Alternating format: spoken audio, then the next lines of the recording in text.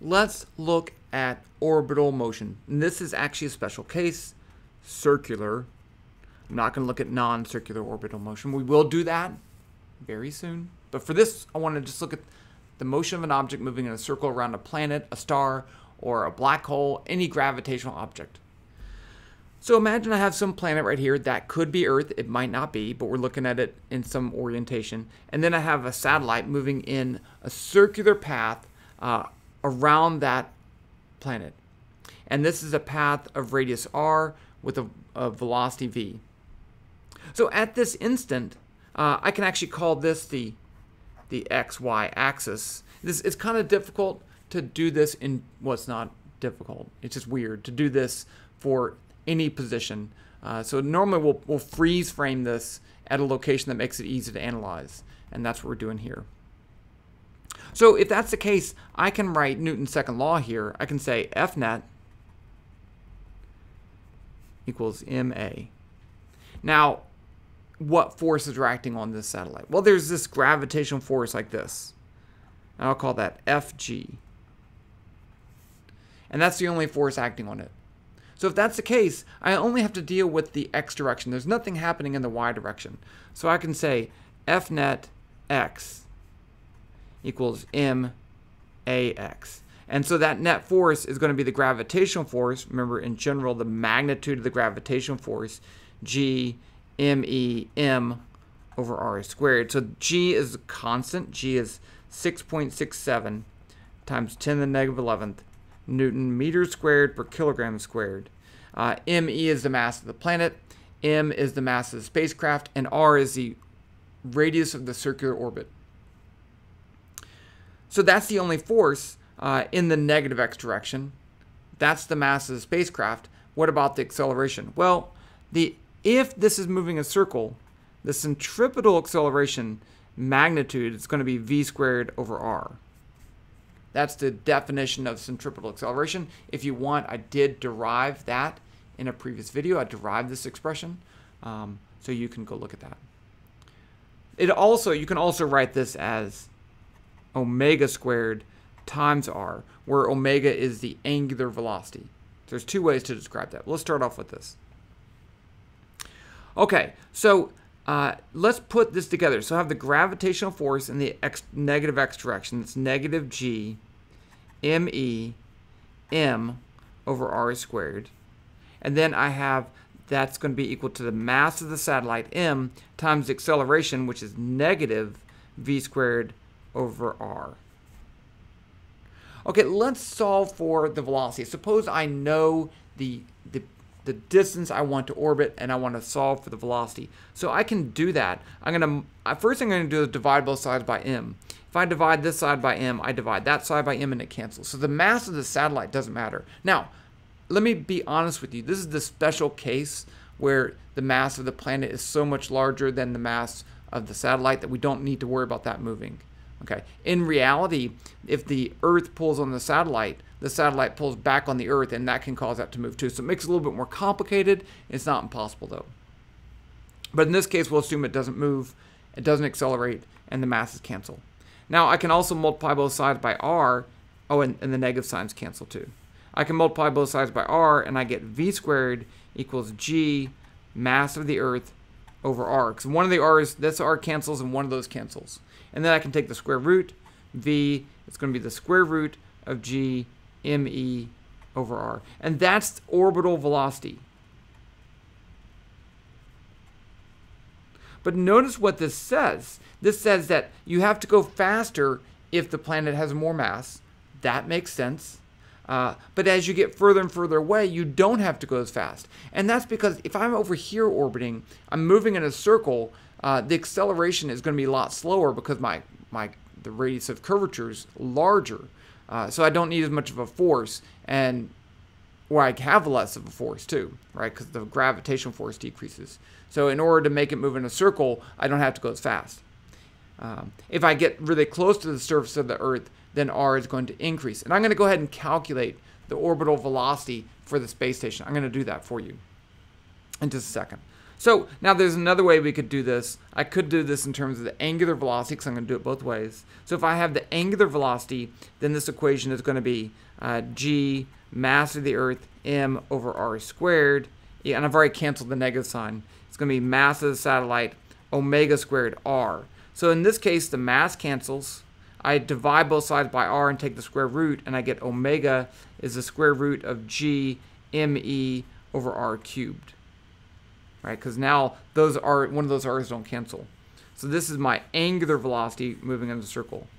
So let's go ahead and calculate for the Earth how fast and the angular velocity, and then we use the angular velocity to calculate the orbital period for the space station. Okay, so I'm going to use some rough numbers here. So let's say the mass of the Earth is 5.9. Is it 5.9? It's 5.9 times 10 to the mass. I can't remember. It's 10 to the 24th. Mass of the Earth in kilograms, 5.972 times 10 to the 24th kilograms. The radius of the Earth is 6.3. Radius of Earth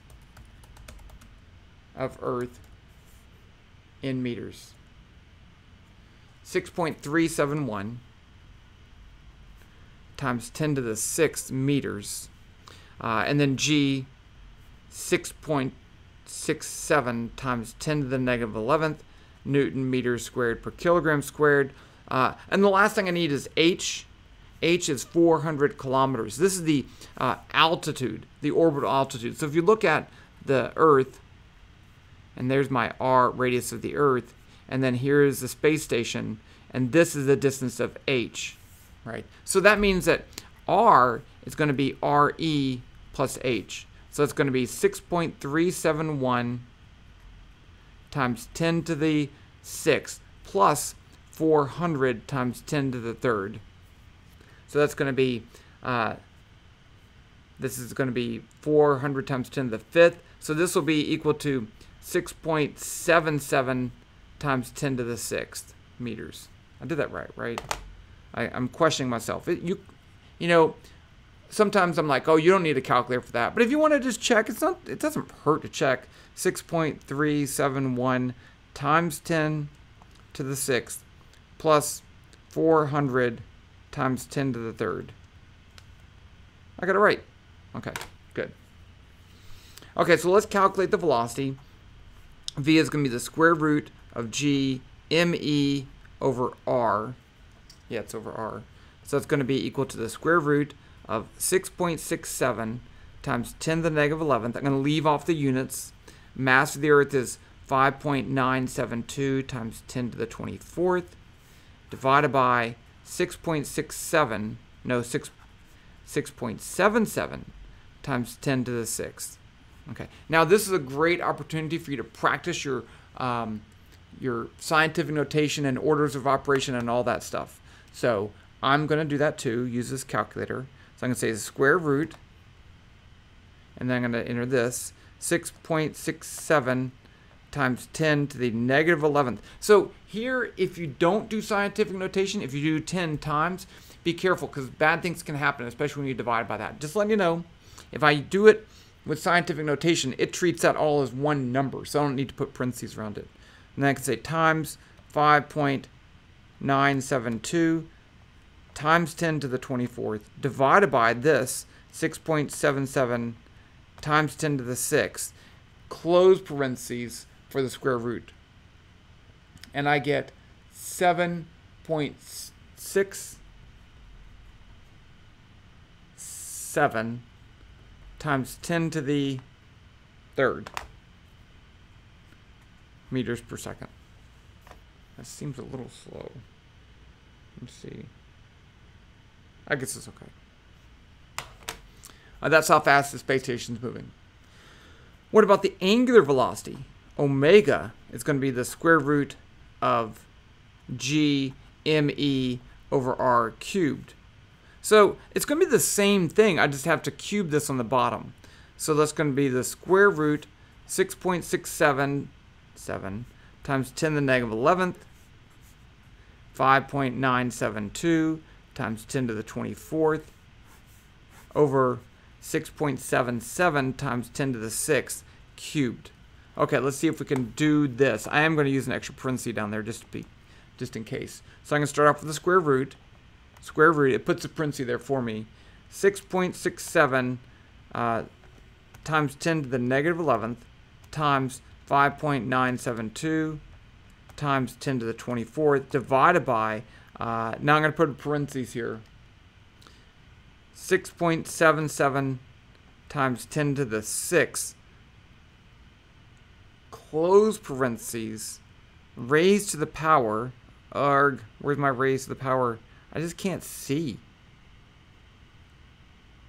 10x, no, ex, x squared. It's the glare.